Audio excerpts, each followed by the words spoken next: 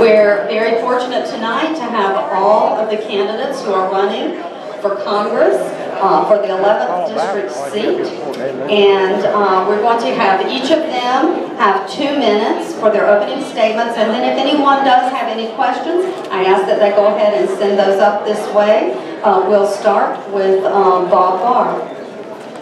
Thank you, Rebecca, and thank you all for being here this evening, and thank you so much for the Cagles for once again performing such a tremendous public service of opening their home and their farm and their resources to further the debates and public education for important public offices. My name is Bob Barr. I met many of you, including our law enforcement officers here, several years ago when I had the honor of serving as President Reagan's United States Attorney.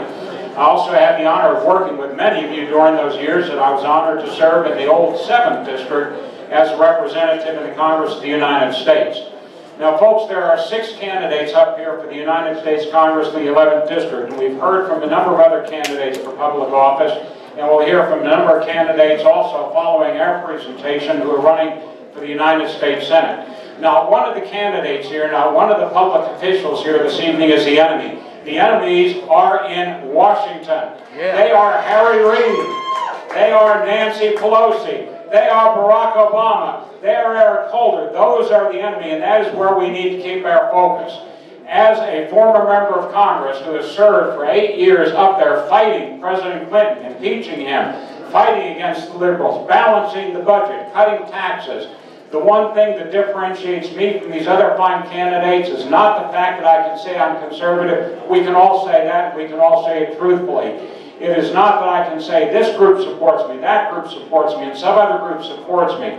That's not what differentiates me. What differentiates me is I have been there on your behalf. I have fought the liberals. I have defeated them. We balanced the budget. We cut taxes. We reformed welfare. We protected our Second Amendment rights. It can be done. I ask for your help. Send Bob Barr to Washington to complete the job that we started years ago, and that is to defeat the liberals. Thank you.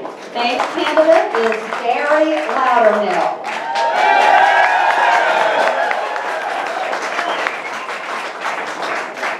Good evening. I want to thank everyone for being out here today. I had some prepared remarks, but I just want to talk to you. This is the most critical election in the history of our nation.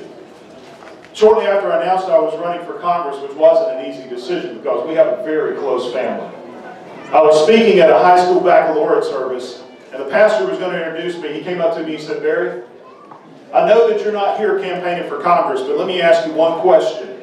In one sentence, tell me why you're running for Congress." I simply pointed to where my kids were sitting, and I said, because they deserve better than the government we're passing on to them. Travis, raise your hand back there. Travis is my oldest son. In about 3 weeks from now, his wife is due with our first grandchild. That grandchild deserves an America that I had growing up, and we're not passing it on to them. That's the only reason I'm running for Congress. Now, you've got a critical decision to make.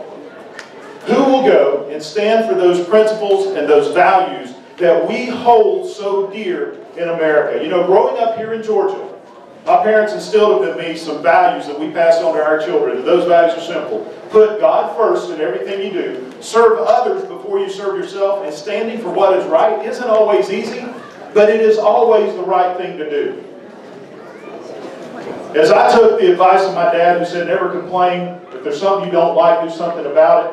I took my experience as a husband, a father, an employer, an employee, and a United States Air Force veteran to the state capitol, where I consistently stood on those values of faith, family, and freedom. Because of that consistent stance, I have been endorsed by most every major conservative organization in this nation, including Senate Conservatives Fund, who named me the #2 candidate in this nation, simply because I had the courage, and I still have the courage, to stand for those principles that made America great. God bless you. I need your vote. May 20th, Barry Loudermilk. Thank you. That concludes the opening statements. We're now going to have a couple of questions from the audience. The first one, and we'll start with Mr. Barr, is, will you accept congressional retirement? Well, I accept Yeah, I mean, it's there's a lot of misinformation out about there about congressional retirement. I mean, congressional retirement is something that as a member of Congress you pay into, like federal employees and private sector employees, into retirement programs. I mean, sure, I think any candidate that gets up and says, I don't know whether I misunderstood, but one of the candidates said that he wouldn't accept congressional pay. Sometimes he says he wouldn't accept congressional pension. You know, this is just political talk, political nonsense. The fact of the matter is, what's important is sending somebody to Washington that doesn't have these silly sound bites, that actually has a proven record of having voted for balanced budget, that actually achieved a balanced budget as we did in 1997, that actually voted and worked and accomplished cutting taxes. These are the things that are important. This is what we ought to be focusing, not sound bites about congressional pay or congressional pensions. Thank you. Thank you. Same question to Mr. Barry Loudermilk.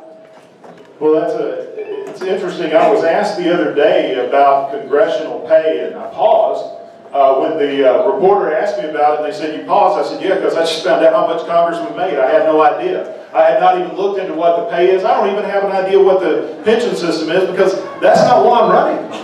I mean, if this is the most pressing issue that we're going to talk about in this campaign, we have an $18 trillion debt that is a national security issue. I mean, when you look at the rights that we're losing every day, our children deserve a better future. That's why I'm running for Congress.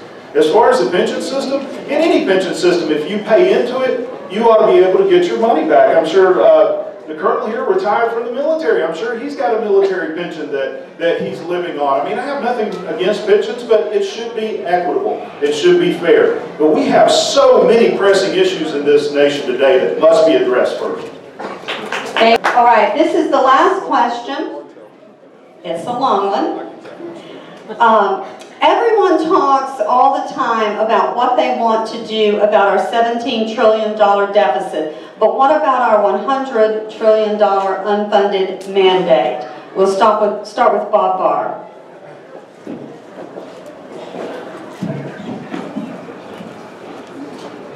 If you go to the website for the National Debt Clock, it almost makes you dizzy watching the numbers that go round and round and keep increasing. It never goes down, it keeps going up. And it's approaching 17.6 trillion and change right now. That really is simply the tip of the debt iceberg. The unfunded mandates, which push the total figure of money that the federal government, that we the taxpayers, are liable for, well over 100, and by some estimates $200 trillion. You attack that the same way you go after the $17.6 trillion debt. You simply start. You can't go ahead of that and all of a sudden start attacking the other. The question's kind of silly. It's all debt. And what we need to do is what we did when I served in the House on your behalf previously, and that is to stop a rogue president in his tracks by not passing a single one of his spending bills, force him to the negotiating table until we can get rid of him in January 2017 at the latest. Thank you, Bob Barr. All right, question goes now to Barry Loudermilk. Again, this is one of the most pressing issues that we're facing in this nation. We all talked about at the end of this fiscal year, we're going to have an $18 trillion debt. That's just from Congress's deficit spending. Let me give you an idea how much that is. If you were to go back to the birth of Christ and every 60 seconds put away $16,000, every minute since the birth of Christ, you still wouldn't have $18 trillion today. When we look at the unfunded mandates, we're somewhere between $60 and $100 trillion. The only way that we're going to fix this problem is, one, improve the economy by reducing government regulation, get government out of our lives, get government out of our pocket, get government out of our businesses, and let the businesses create the jobs that need to be created. Two, we must curtail Congress's inability to balance its own budget through a constitutional amendment to balance the budget. We have to give some transition time, balance it by the year 2030, and then force Congress into cutting its spending, and with any surplus, pay off the debt. That's the only way that we're going to do this, and also through tax reform, through things such as the simple tax, which will actually put into place private measures for our retirement, Social Security, and Medicare. Thank you.